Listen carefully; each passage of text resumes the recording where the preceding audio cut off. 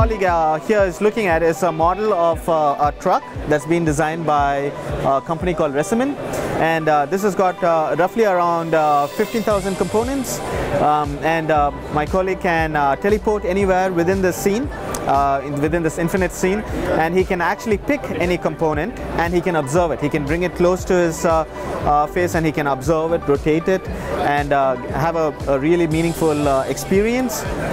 He can also place it at any location that he wants to. So he can pick a place, pick it at a different place. So you have the capabilities of layering out, picking different items through different layers.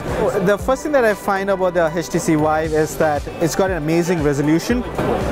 The second best thing is the controllers. You have touch pads on the controllers. You have the side grips, and also it is very well integrated into Steam VR. We have a lot of situations where the user would like to walk, and in my experiments I found that while you're seated, if you are seated and there's a fast-moving motion, then you get motion sickness. So I feel that it is always good that you can walk around and at the same time hop to different places rather than being stationary and using an Xbox controller.